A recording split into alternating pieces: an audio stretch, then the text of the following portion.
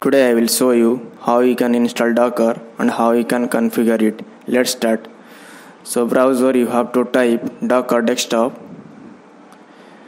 Then here you can see the first link Docker desktop. You have to click that one. After clicking that one, the interface looks like this way. So here there is two type of OS. One is Windows and second one is for Linux. So currently I am using Windows. So this application I already downloaded. Let me show you. After installing by you can see this kind of application.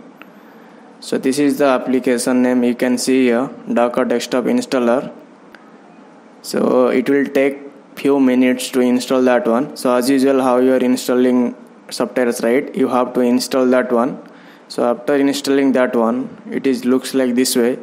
You can see here starting of the interface, it looks like this way. So in here you can see there is a command is there. You have to copy this one by clicking this option. It means it's copied. Let me open CMD. So in here you have to paste that one. Then you have to hit one enter.